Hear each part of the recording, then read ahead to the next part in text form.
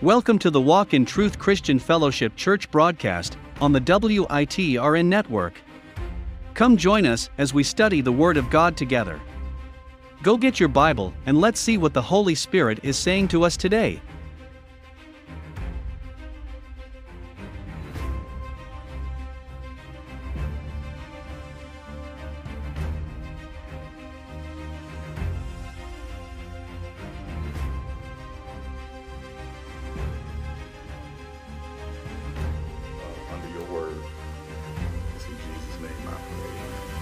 Amen. Okay, we've been having our discussion on salvation, soteriology, the study of salvation. We've done with the forgiveness, and we're still under the umbrella of salvation. And today, the next leg of salvation we're going to talk about, and they all overlap, is redemption. Redemption. So when I say redeem, just off the top of your head, Steve, what do you think about redeem?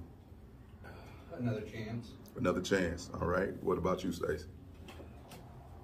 Redeem means to buy back. Buy back. Venus, redeem. They said the ones I was thinking about. Okay. Frida, anything different from this morning? What would you say about redeem? No, nothing different from this morning. Okay. Or you can redeem could be cashing in. Cashing in. Okay. All right. Frida, read the theological definition of redeem. Read number 8 and number 9. Okay. 9 would be the theological one. Read number 8 too. Number 8. This is out of dictionary.com. Number 8. To obtain the release or restoration of, as from captivity by paying a ransom, and to deliver from sin and its consequences by means of a sacrifice offered for the sinner. Okay, by that definition, we see some words. We see the sacrifice, we see sin, we see kind of avoiding the punishment. We talked about Adam and Eve last week, and we came to the conclusion, because God is not governed by time, and time is a creation by God, that when he gave the prophecy in the garden, the minute he gave that prophecy, it came into existence. He did forgive them.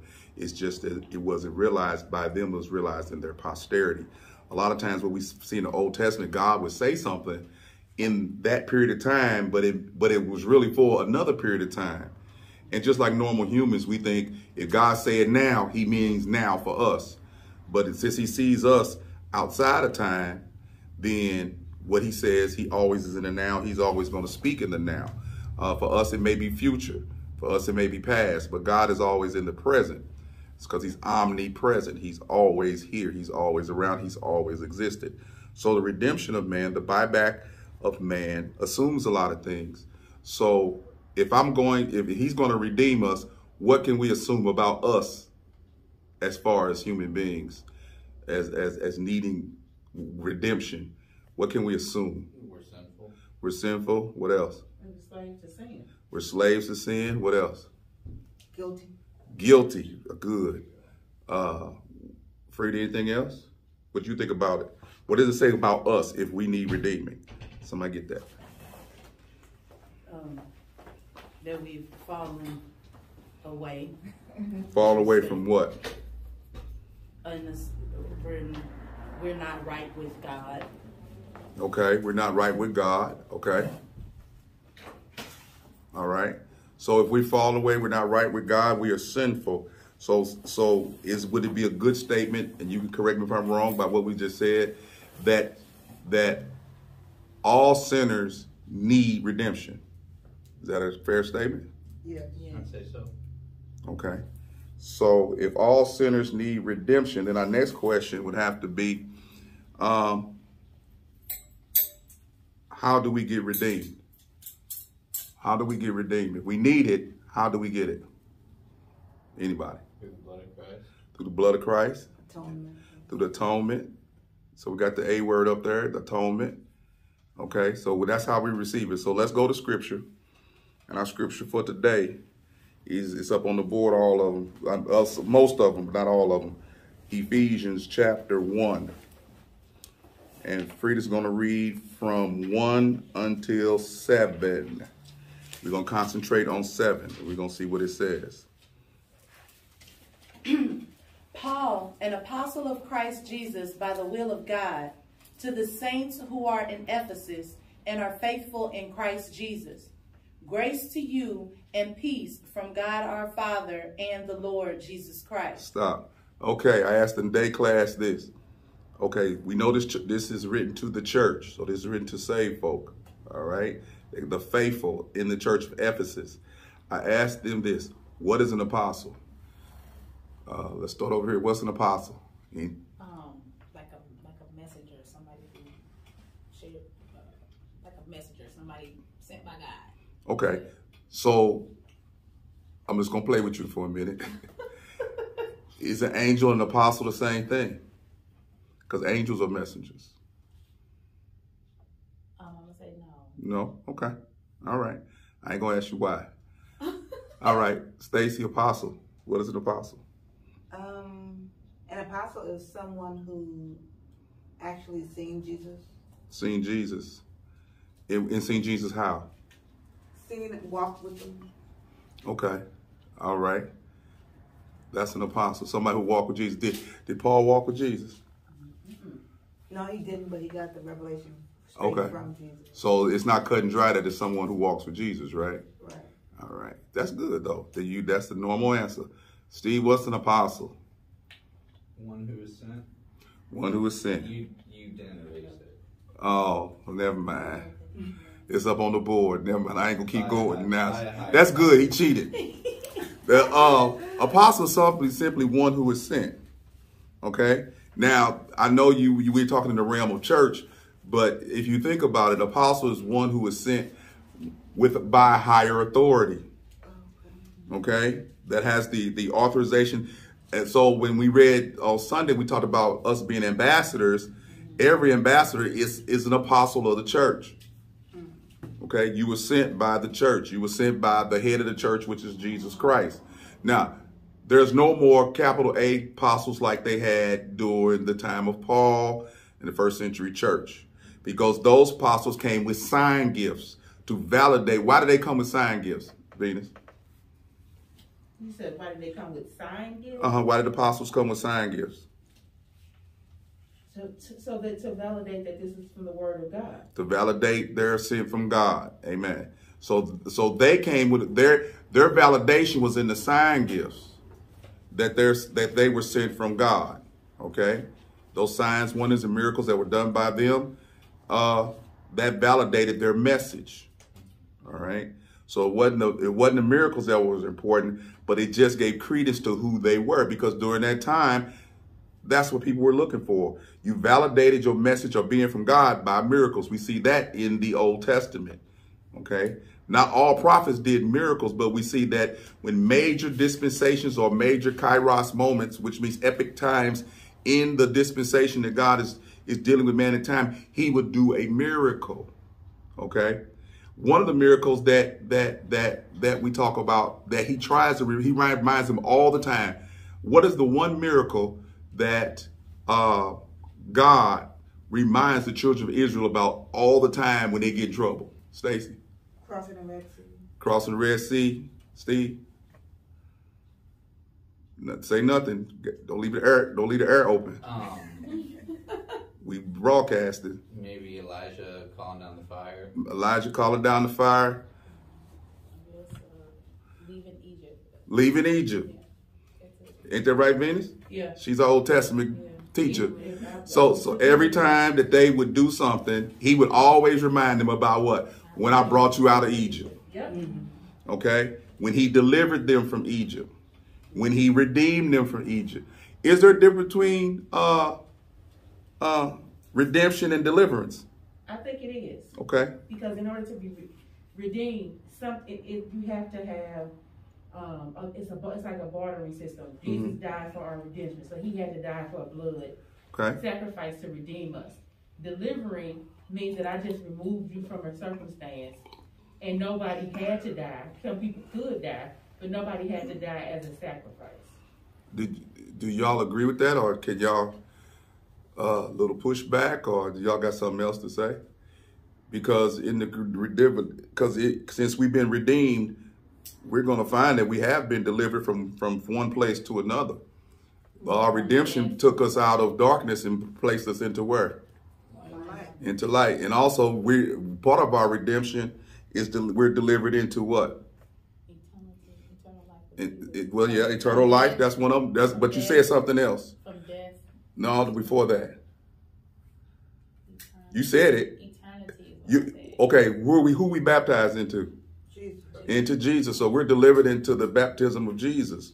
You know, and again, we're discussing this. Is not right or wrong. I just want to see what's on your mind. All right? Go ahead. But the difference is the Israelites were never redeemed. They was just delivered because they kept going back. Yeah, that's true. And that's the reason. I'm not arguing. I'm just saying that was the basis of what I was saying, was that the difference between us and the Israelites is their deliverance was a physical thing, but but the spiritual thing, they never. I believe they never understood the deliverance in that realm. Okay. All right. I think. Go ahead. Remember whenever we were talking about forgiveness and mercy, mm-hmm. and how they're similar, and you can't have one without the other, but mm-hmm. you can have one separate from the other. Mm-hmm. I think it's kind of like that. Delivers the same way. Yeah, okay. Possibly. You can have them together. You can have them together and possibly separate. Yeah. Mm-hmm. Okay. All right. That's fine. You remember what I'm. Yeah, I know what you're talking about. When we trying to debate about forgiveness and mercy. Do you need to forgive somebody to give them mercy? And we say, no, you don't, because you can do a kind act of mercy, and it has nothing to do because that person hasn't wronged you. Yeah. So Venus is right. That's a good way to look at it. All of you guys are right. It's not a wrong thing, okay? The way you look at things. All right, Frida, go ahead, continue to read. We got what the apostle is out the way. We got who this is written to. Let's see what it says. Blessed be the God and Father of our Lord Jesus Christ, who has blessed us in Christ with every spiritual blessing in the heavenly places, even as he chose us in him before the foundation of the world, that we should be holy and blameless before him. In love, he predestined us for adoption to himself as sons through Jesus Christ, according to the purpose of his will. So we have this word called predestination. For those of us who are saved, you know, that's kind of a scary word out here in the theology realm. They argued, they debated back and forth. And basically, he's telling us that for those of us that will be saved, we've been predestined to be in Christ Jesus. And our other predestination is to be with Christ Jesus. If you're not saved, where are you predestined to? Hell. To hell. There's only two places to go. So you either have the predestination into Christ Jesus, into the eternal life with him, or you're predestined because you didn't accept Christ Jesus. You didn't get delivered. You didn't get redeemed, and you in a different position. And we see that all this is attributed to the fact that he loves us. Everything is out of love for God. Okay, and we look at love as an overarching reason for that forgiveness can happen, because we understand how much we've been loved. So we have this act of love of placing us in Christ Jesus through the redemption and all that. Go ahead. To the praise of his glorious grace, with which he has blessed us in the beloved. In him we have redemption through his blood, the forgiveness of our trespasses, according to the riches of his grace, which he lavished upon us in all wisdom and insight. Okay, go ahead. Making known to us the mystery of his will, according to his purpose, which he set forth in Christ, as a plan for the fullness of time, to unite all things in him, things in heaven and things on earth. So we have redemption through what? It's right there in front of you. Through his blood. Through his blood. So we know that this redemption is his blood. So if we're talking about the word redeem, as far as what the blood is, what would you consider the blood based upon our definitions that we had? What is the blood? The atonement. What is the blood? I'm looking for simple stuff. I mean, that's right, but I'm looking for simple stuff. What is the blood? What is the blood? If it's the payment. The blood is the currency, right? The blood is the currency by which we are redeemed, that God accepts. It's just like if you took at Costco, I heard that they don't do nothing but accept Visa. Now, you may have a MasterCard, but you go up to the MasterCard, they're not going to accept it. But if you got a Visa, they'll take it. Well, the same thing with God. God can only accept one blood to redeem us all, which is the blood of Jesus Christ, which he gave up willingly. So we see that the currency for redemption is the blood of Christ. All right. All right. Let's look at Galatians 2:20. Just read 2:20. I have been crucified with Christ. It is no longer I who live, but Christ who lives in me. And the life I now live in the flesh, I live by faith in the Son of God, who loved me and gave himself for me. So we have, again, in the redemption, you have the giving of his life in exchange. Okay. Now we see it's by the blood, and we see that it's exchange, his life for our life. What do we have from him that he gave us by giving up his life? Eternal life. You have eternal life. What else? Okay, let me ask you this another way. What gives us the right to have eternal life? What he did on the cross. Okay. And because we have something else I'm looking for. What else did we receive from Jesus at the cross? Righteousness. Righteousness. And what kind of righteousness is it? Imputed. Imputed righteousness. What does imputed righteousness mean, Nancy? That it was given to us, and we didn't deserve. Like, we didn't do anything for it. It was just given to us. So we earned. So we didn't earn it. We did not earn it. Okay. So it's imputed. And what was imputed to him, Venus? Our sin. Our sin. So it was a switch. He got our sin. We got his righteousness. Paid for by what? His blood. All right. Go to Colossians 1:14 through 22. 1:14 through 22. In whom we have redemption, the forgiveness of sins. Back up. Go higher than 1:14. Go maybe 13 to 12. Matter of fact, let Nancy read that. 12 through 22. Giving thanks to the Father who has qualified you to share in the inheritance of the saints in light. So stop. So now we see a benefit from being redeemed. We have what did it say right there? We have a what? A benefit. What is the benefit? The inheritance. In what? In light? In light. We have inheritance in light. Okay. So part of the benefit of being redeemed, we got an inheritance. Let me ask you this. What do you think the inheritance is that we have being redeemed? What is our inheritance? It's thrown around a lot. I heard that word out there in the Christian circles. We got an inheritance coming. What is that? What do we inherit? Eternal life. Eternal life. Anything else? I know we inherit forgiveness. Okay. Anything else? So again, this is I wanted to get. This is why I want you guys to think about it, because when somebody say, "Oh, so what do we inherit?" and you be stuck, like it's like these are the things we need to think about. What do we inherit? Venus said forgiveness, hope, eternal life, righteousness, eventually a glorified body.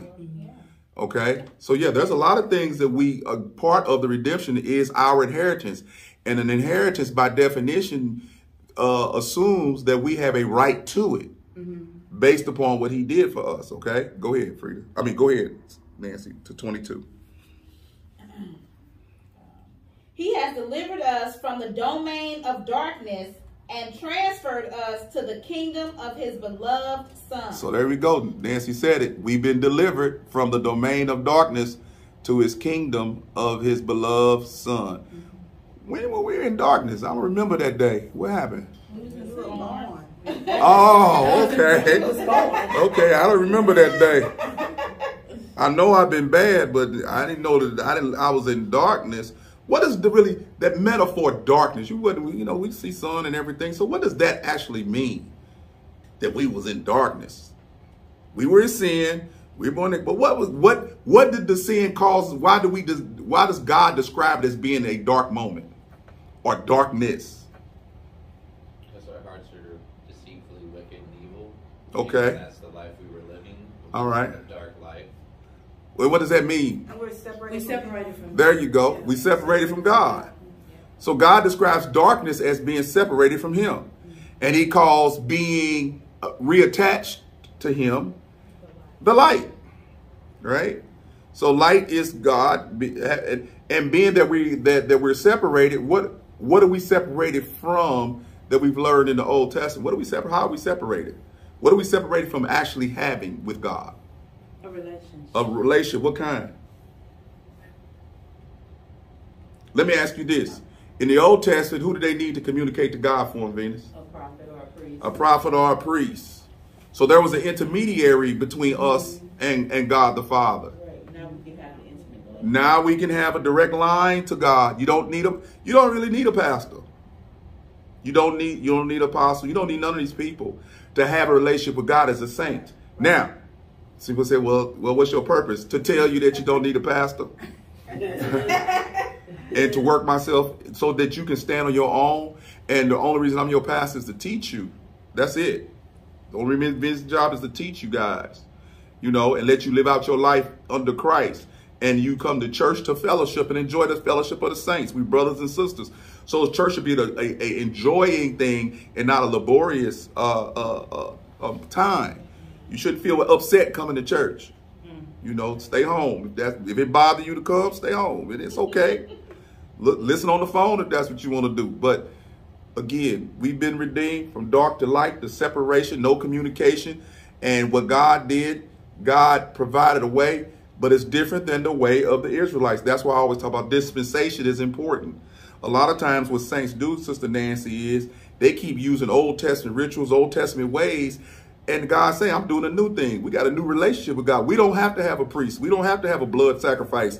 We don't have to go to the temple. We don't have to go to Israel every 3-4 times a year. Okay? That dispensation is over. Now, we know that reading Ezekiel is going to return. But right now, we're in the church age, the dispensation of grace. So that which they used to do physically, we have in Christ Jesus, because we know that he is our final sacrifice. Because we already established he brought us back. He did something bulls and goats and their blood could not do. He's the once and all sacrifice for mankind. Now, before we go any further, what was the problem with that, Venus, with the Jews compared to once we get to the Gospels? What was the problem with, as when Jesus got on the scene, you got the sacrificial system. What was the problem with the sacrificial system of that day? It was tainted. It was tainted. It was tainted. How was it tainted? Because they weren't pure. They were doing too much inter-religious type of things in the sanctuary. They intermingled with the races, which they was explicitly told what? Not to do. Okay? And one thing we know Jesus did, Jesus fulfilled all of the law, the ceremonial law. And we understand that the law and the ceremonies were a shadow. We're not talking about the 10 Commandments. We're talking about all the ceremonial laws, okay? Go ahead, Nancy, read. So we delivered from the darkness into the kingdom of God, which is the light. Go ahead. In whom we have redemption, the forgiveness of sin. He is the image of the invisible God, the firstborn of all creation. For by him all things were created, in heaven and on earth, visible and invisible, whether thrones or dominions or rulers or authorities, all things were created through him and for him. And he is before all things, and in him all things hold together. And he is the head of the body, the church. He is the beginning, the firstborn from the dead, that in everything he might be preeminent. For in him all the fullness of God was pleased to dwell, and through him to reconcile to himself all things, whether on earth or in heaven, making peace by the blood of his cross. So we got another adjective into an active verb into what his blood does. What does his blood do? Give us what? You ready? Peace. It gave us peace. Why do we need peace? Why do we need peace? We was already in darkness. Why do we need peace? We had enmity We had enmity with God. What does enmity mean? We were enemies. We were enemies. We had constantly, regardless of what you think, you constantly was a lawbreaker. You was a blasphemer. You was a violator of the 10 Commandments. Okay? We were enemies of God by nature. All right? By nature. So we needed this redemption, and this redemption brought us back. This redemption gave us peace with God. So in the blood, we have the buying, we have the peace. Let me ask you this. Those of us who are in Christ Jesus, what's another benefit that we have? Since we have peace with God, since we've been redeemed by God, we've been forgiven by God, so then can anybody lay charge against us? No, they already paid. As he's already paid it. So let me ask you something that's always debated. If we go back and do something that's wrong, that violates the 10 Commandments, are we still saved? Yes. Yeah. Why? Because we're redeemed by his blood. Right. But a lot of people would say probably no. Because what you assume is that your salvation is based upon, if you say that, your works. Right. Your salvation is not based upon your works at all. Now, a saved person, believe it or not, can do something very heinous. And they're still saved. And I know we don't like to hear that. But it's a different, they taking it, you can still be saved and be redeemed, but that doesn't mean you're not going to be judged. You mean by like your actions? When you say judge, what do you mean? Even though you're redeemed and you're forgiven by Christ, there are always consequences to your actions. Okay. So, I'm not talking about being judged by man, which you will be, but God still makes sure that you are accountable. Okay. So we discussed that last week. We understand accountability, but when you say that you're judged, you talk about the consequences of your actions, right? That there's going to be some kind of penalty. But forgiveness says, the Bible says he's forgiven us, and that there is no consequences to our actions. So we're talking about the consequences in time, or we're talking about judgment. When you say we're going to be judged, so what is the saint going to be judged, and what's going to be the punishment of the saint's judgment? What is the punishment of the saint's judgment? It's in the scriptures. What is the punishment? Okay, the Bible says there's no more condemnation for those of us in Christ Jesus, right? Right. So if we can't be condemned, then we know that punishment's off the table, right? Mm-hmm. So what punishment do we get if we're going to be judged? Venus is right. We are going to be judged. But what are we judged for? What we do here. Okay, but what are the consequences? What is his measurement of judgment here? When we get to God, the Bible talks about us being judged. Okay, which judgment are we going to participate in? The white throne. We going to participate in the white throne judgment? Or are sinners going to participate in the white throne judgment? I thought the sinners were. The sinners are going to participate in the white throne judgment.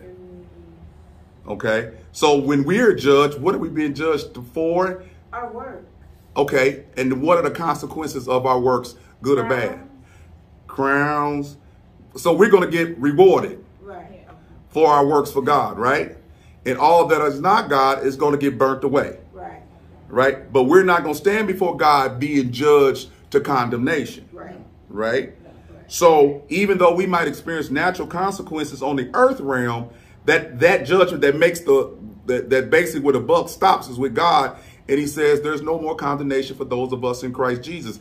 And again, there are plenty of guys in the penitentiary. There's plenty of guys on death row, giving their life to Christ, have done some heinous crimes. The law of the land, which God has ordained for the terrors of the land to pass judgment in the way to satisfy the law on earth, we got that.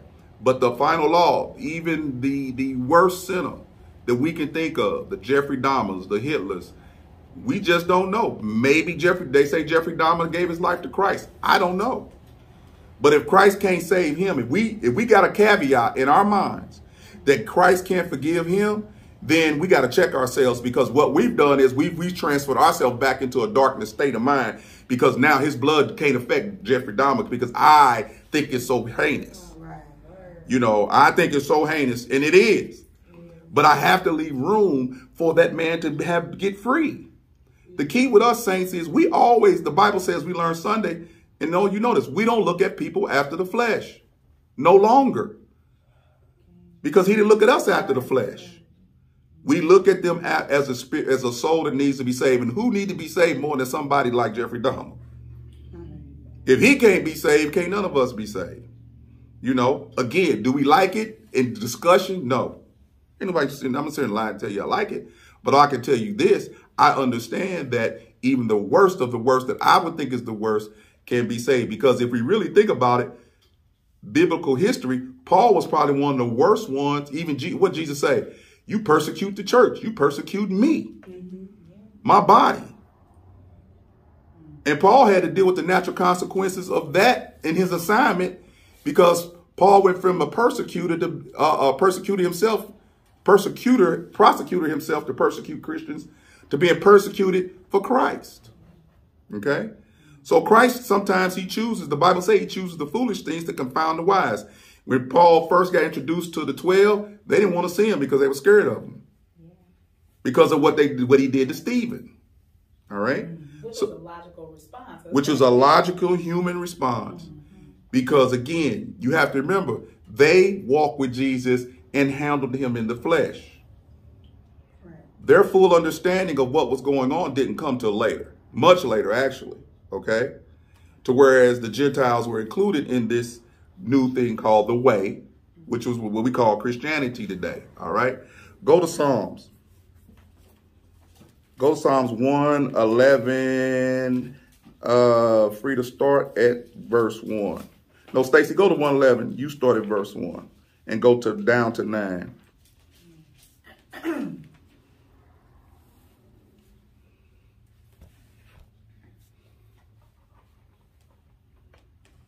Psalms 111, verse 1.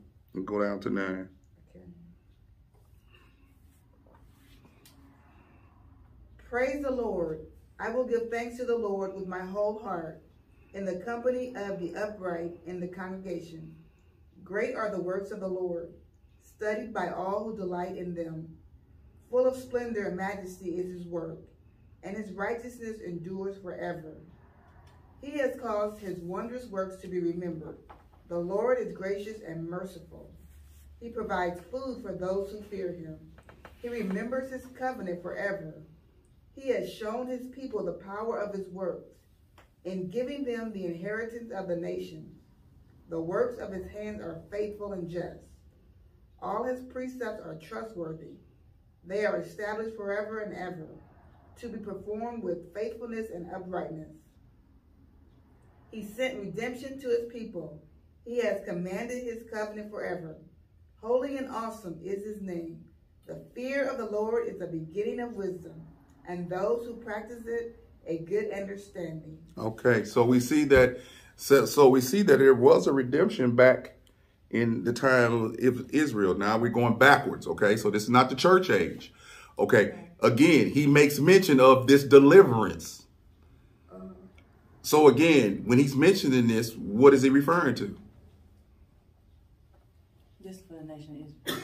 Okay, yeah, we talk about we're in the nation of Israel, but he's reminding him of deliverance. We just said, what is the main thing? He normally out of Egypt, okay? Normally out of Egypt. He reminds them consistently what he did for them to remove them from slavery out of Egypt. Egypt, in a sense, is a form of a slavery, just like sin. You know, we get delivered out of sin. They got delivered out of Egypt. Who was their deliverer? Moses. Moses. How did he deliver them? The power of God. By the power of God. How else did he deliver them? What was the actual consummation of his deliverance, Venus? If you had to say, what was the consummation of his deliverance, delivering Egypt? What event? Like sealed it and ended it and was done. I would say that when he came down with the 10 Commandments. Okay. Yeah. I think that's what it is. Okay. They were basically lawless, even when they got from Egypt. Right. So, when they crossed over. So to me, they couldn't be completely redeemed or delivered until they had the law. Okay, all right. But again, the Bible says the law could never save. Correct. Yeah, the law. It can only punish. It can only punish. It showed them what they could not do. Does anybody else have a different opinion about their deliverance? When they get delivered? When Pharaoh said, "Get out." Okay, that's all right. That might be all right. When Pharaoh said, "Get going." What? Go ahead. The Passover, like the Passover supper, the dinner, the event. Like when death came and killed all the firstborn. Mm-hmm.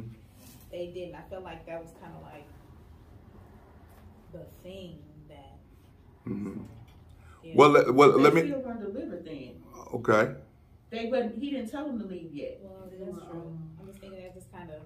When he put, because remember that was one of the signs and wonders that Moses had to do for Pharaoh to see his stubbornness. Right. Which is why I think that's when and then he let him go, like gone, like go like this. I can't do this. It was kind of like a. But he still chased him, so he really wasn't. Well. So hold on. Vinny said something that's key that I think that will help us in this deliverance thing. Okay, the darkness was still after him, right? Mm-hmm. When did the darkness stop pursuing him? At the Red Sea. So in other words, the Red Sea was the dividing line. Right.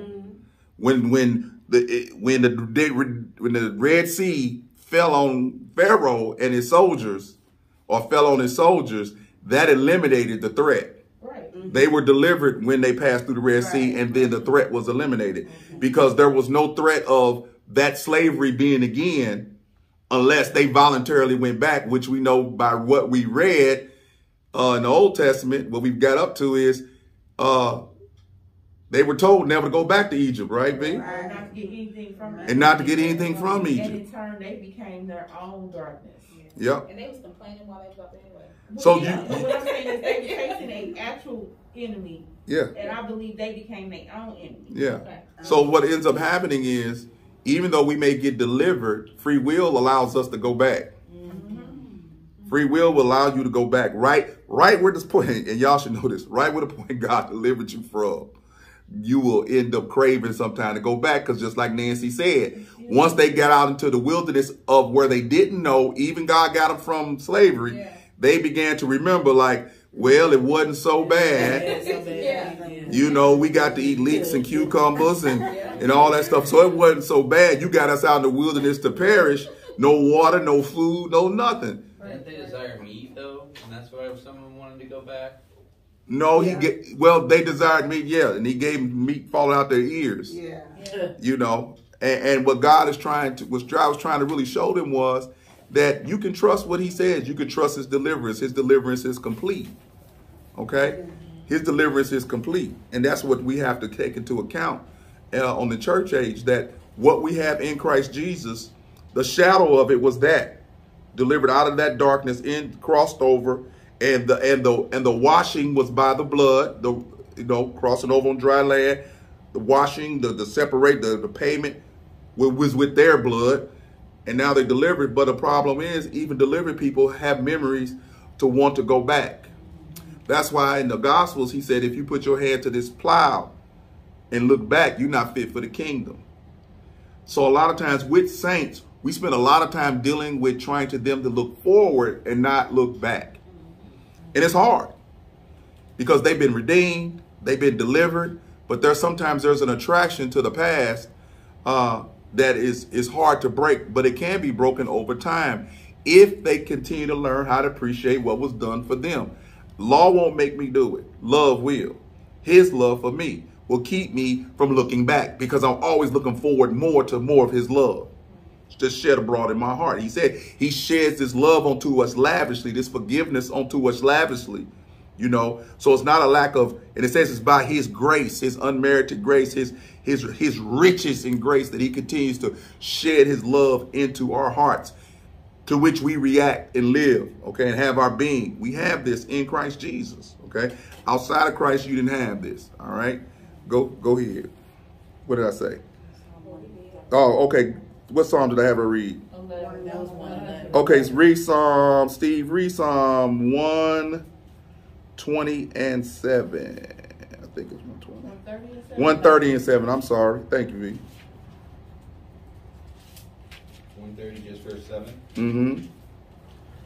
O Israel, hope in the Lord. For with the Lord there is mercy, and with him is abundant redemption. So it's an abundant redemption. So redemption is not a one-time and done. Redemption is the ongoing God reconciling, because he said in 2 Corinthians, and we read in Galatians, in Galatians, he's reconciling. He's continuing to reconcile. That's an ongoing thing. Okay, so redemption is part of ongoing. It never stops. The power of your redemption never stops. That blood is the payment, but the redemption never stops. Because the fact that you're being conformed into his image, and that's a process over time, which is called the sanctification process, your redemption is what is the evidence of who you are in Christ Jesus. You've been redeemed. You've been bought with a price. You know, the Bible says, what's it? Let the redeemed in the Lord what? Say so. You know, we are the redeemed of the Lord. We're the forgiven of the Lord. We've been atoned for. We've been redeemed. And because all of this, we have right relationship with God. Okay? We have right relationship with God. With all of this, if you had to pick one word about everything that has happened to us because of what Christ has done, what would it be?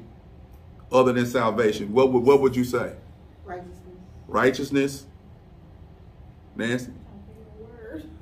Okay, move on. Steve? Redeemed. Redeemed. Other than redeemed? I'm looking for a new word. Other than the word that's up there. You can't use redeemed or salvation? Nope. I want you to think about it. Come back. Yeah. Come back.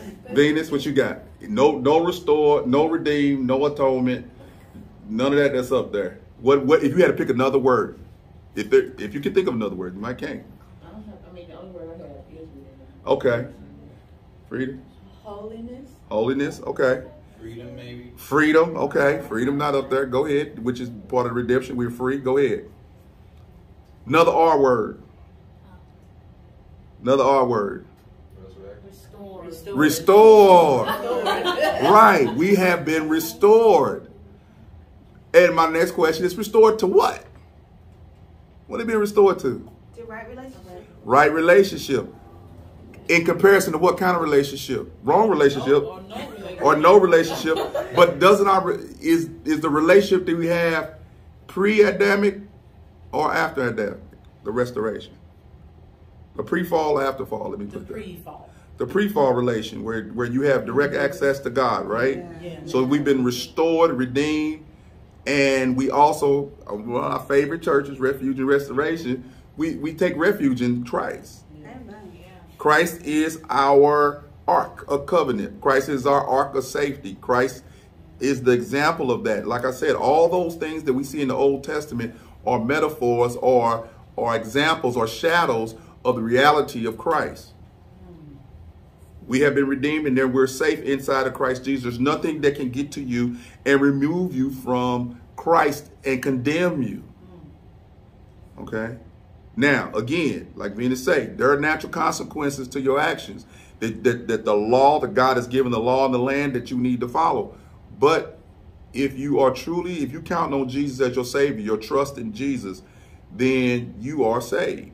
All right? David understood salvation in a way that most people during his time didn't. He understood what Abraham understood. Abraham, what did it say about Abraham and his relationship to God? What did it say? Does anybody know? Abraham trusted God. Abraham trusted God, and what? It was a account to him for righteousness.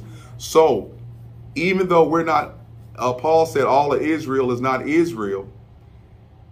And he said the Israel that we're talking about is the Israel of what? You said it. We have two children of Israel. You got Hagar, and you got who?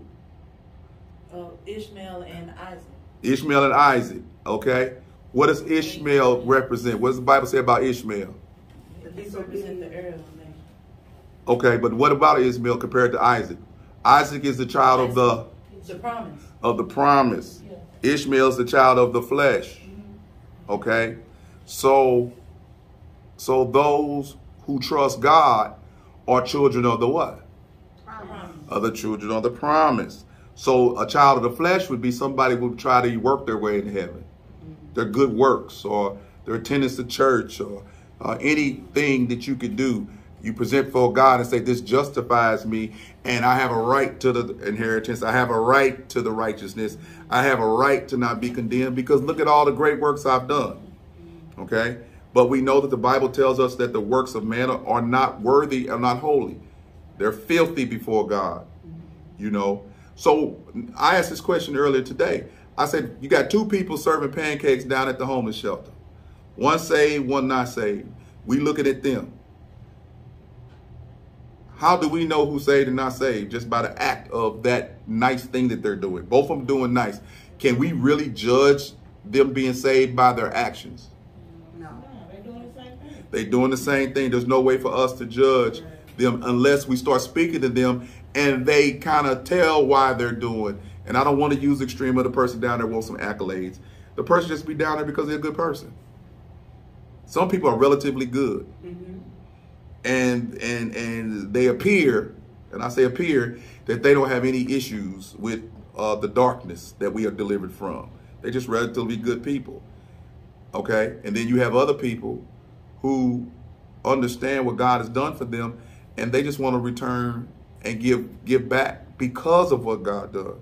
So the issue down there with these two people is a heart issue that you won't really know unless they said something. Okay, unless they demonstrated something. So that's what I mean. We know no man after the flesh. You know, we have to listen, we have to watch, we have to pay attention because we are fruit judgers, but we don't condemn. And sometimes our vocabulary is such that it sounds like we condemn people. When really they are condemned already by what? What does the Bible say about them? Why they condemned already? Because they don't believe. What? Believe in the God that wants to redeem them. Believe in the God that wants to restore them. Believe in the God that loves them. Believe in the God that if you don't, the wrath of God is on you already. You don't have to wait for the judgment. You're going to get it. Okay? But we want to take people out of it. We learn that Paul says all he does is warn people and try to persuade them that this God, this Christ, is the Savior for the whole world, Jew and Gentile alike. You know, in Christ Jesus, there's no Greek, no Jew, no bond, no free. Okay, that's all in Christ Jesus in this thing called redemption. Okay, and we had a forgiveness of sins. We see that. All right. So if I'm redeemed, if I'm redeemed, should I take my redemption for granted? And can I take my redemption for granted? Is it possible? I mean, we have free will, so you could. But hold up, don't mean when you take something for granted that means you can lose it. I like it. Y'all better answer, Venus. What was your question?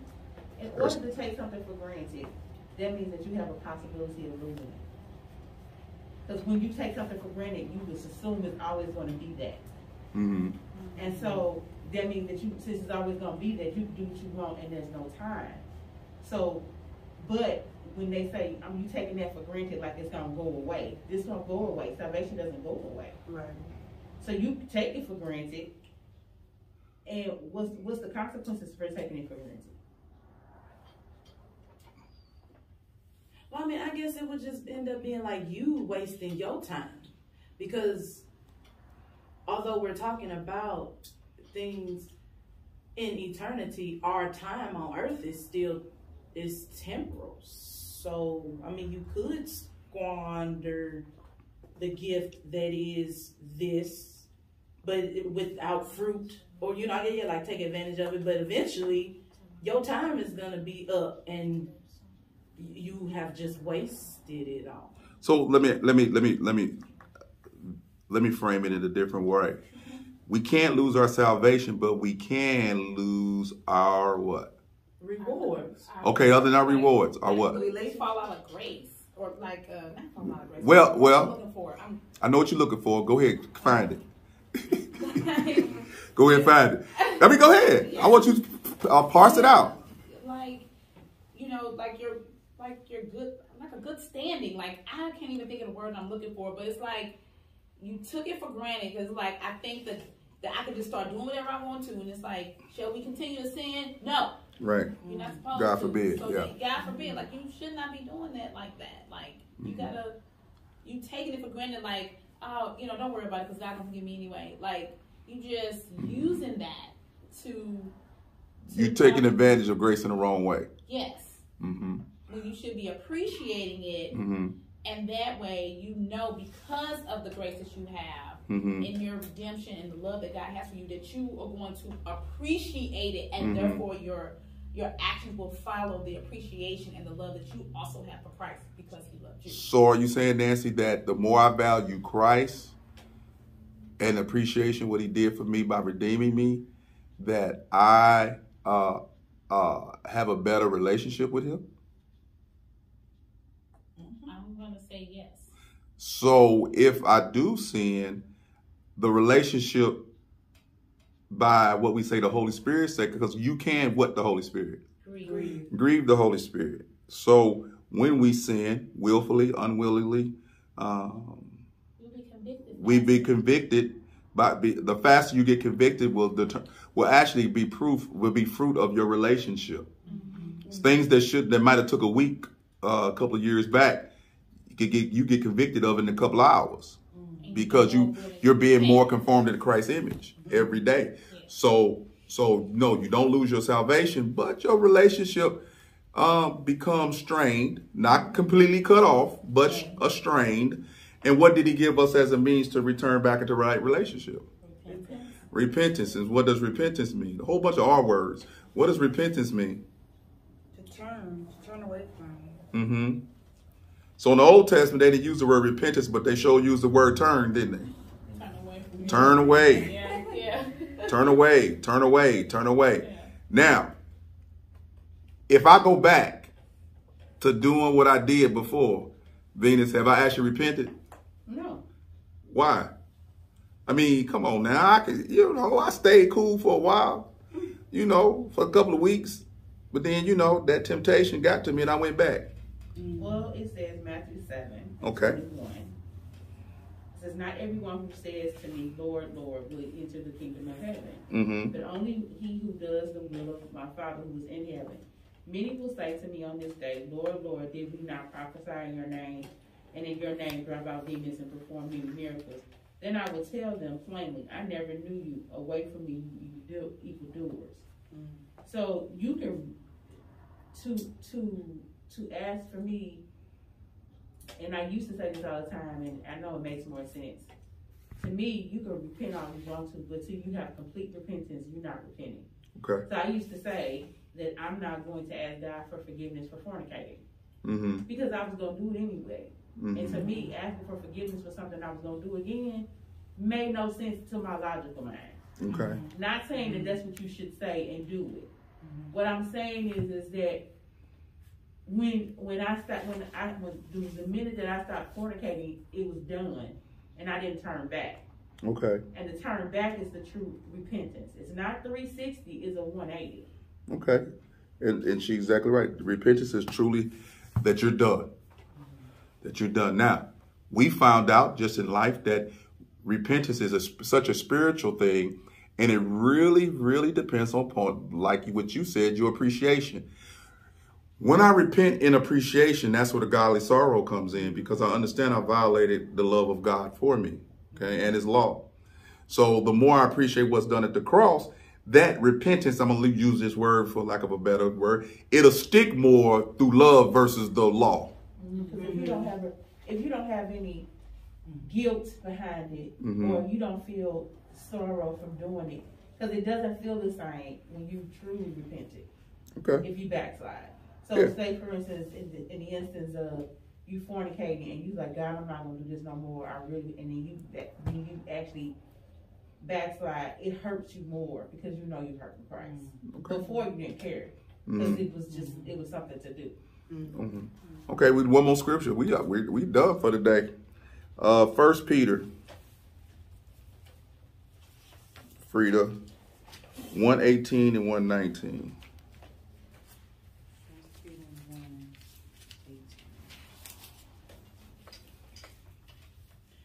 Knowing that you were ransomed from the futile ways inherited from your forefathers, not with perishable things such as silver or gold, but with the precious blood of Christ, like that of a lamb without blemish or spot.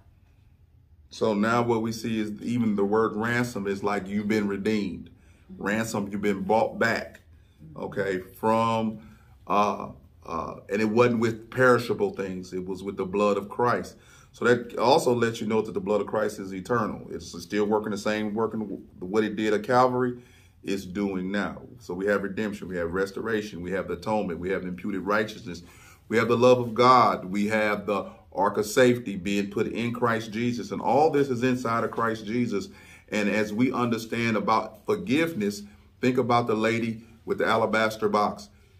She was so happy to receive forgiveness because her lifestyle was a life of sin. So she loved much because she's forgiven much. And so do we as we end this thing about forgiveness and unforgiveness. Our key to walking with Christ is walking in a understanding of how much we've been forgiven, how much we have in Christ Jesus, and how much of that are we willing to share with other people to get them to see the beauty of coming to Christ versus the alternative, which is the wrath of God.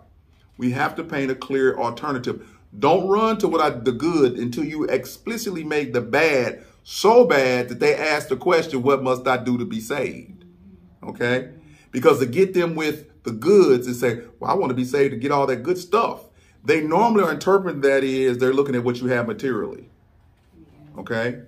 But what we're talking about is a walk of the Spirit and a walk of love. And you can only do that if you fully understand how much you've been forgiven. And I'm telling you, my own experience, the more I dive into the depths of Christ and quit skimming the surface, what I begin to do is nothing really bothers me because I understand the state of human beings.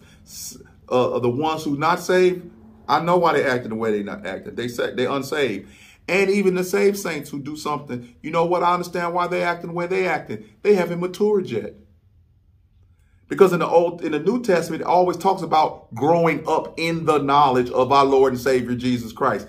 Being the body being edified in Ephesians, what the fivefold ministry for is to edify, grow up the body into the fullness of man. So that part is the sanctification process.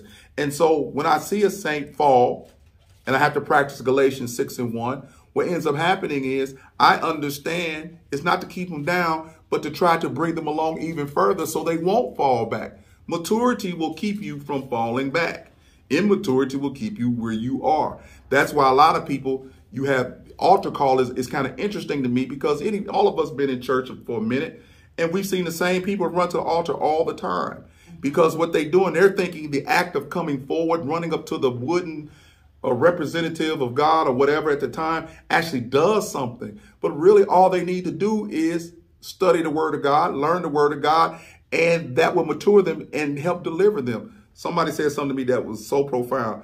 They said while they were chasing events and situations where people laid hands on them, they said they didn't realize that the deliverance for the saint is in the Word of God. And I thought that was real powerful because they were like, I used to run to the altar every week. And she said that what she was taught, that's what you do. But she was never taught that the power was in the Word of God and your understanding what you have in Christ Jesus. If you grow up in the knowledge and the wisdom of the Lord and Savior Jesus Christ, you don't need to run to the altar because guess what? Coming to his word is your altar. That is your altar. No physical act God is pleased with in that way. You know, even in our worship, that's the beauty about being in the body of Christ. We all have different worship expressions, but the expression has to come from the heart that understands that they've been saved by Christ. And that's it. And it's simple, but it's complex in our thought processes because our minds go all over the place when it comes to church and religion. It just goes all over the place when really we need to just focus on being the body of Christ and the relationship with our head, which is Jesus Christ. What he did for us, what he attained by dying for us. And now that we're redeemed, we can just go forward in faith. You know, I know a lot of people too, and I'm done with this. A lot of people, I hear this all the time, Pastor, I want to know that I'm doing right. Okay. Read the word. It'll tell you. And then the second thing is, it's like before you became a Christian, you weren't scared of anything. Now that you're a Christian, you're scared of everything. And I tell them, I don't know. Do it in faith. God say, if it's impossible to please me unless you do whatever you're doing in faith, do it in faith. And if it's wrong, don't worry about the condemnation. He'll correct you. And if it's real wrong, you're going to get chastisement. And 9 times out of 10, I'm just willing to bet, you know when you're doing wrong and deserve the chastisement of God. You know, just like a parent. When you was a kid, you knew when you was doing wrong. You just hope you never got caught. You know, but you're going to get caught with God because you're going to get convicted quick. And that may be, God say, if you confess your sins to me, you won't have to get judged and punished. That's all he wants you to do is confess and turn. But if you're not willing to confess and turn, if you just want to confess and keep burning in that direction, then he says, okay, I got to whoop you. I got to whoop you. I got to whoop you a little bit. And there is a sin unto death. And a sin unto death doesn't mean they're not saved. God may decide, you know what, you my child, and everybody looking at you, I got to bring you home because you're making a fool, a mockery of me. So I got to bring you home, you know. So we don't fear death. We love the fact that God loves us, and we've been redeemed. Let's pray. Oh, gracious Heavenly Father, I just thank you. I thank you for your word. I thank you for your people. Continue to let us walk by faith and not by sight. Lord, we are the redeemed, and let us say so. It's in Jesus' name I pray. Amen. Amen. All right. Thank you for tuning in to the Walk in Truth Christian Fellowship Church broadcast on the WITRN network. Come join us every Sunday at 9 a.m. Central Standard Time for Sunday worship. Bible study is held on Tuesdays at 11 a.m. and 7 p.m. Central Standard Time. We are located at 3006 North Lindbergh Boulevard, Suite 711, St. Louis, Missouri, 63074. All are welcome, and we look forward to seeing you soon.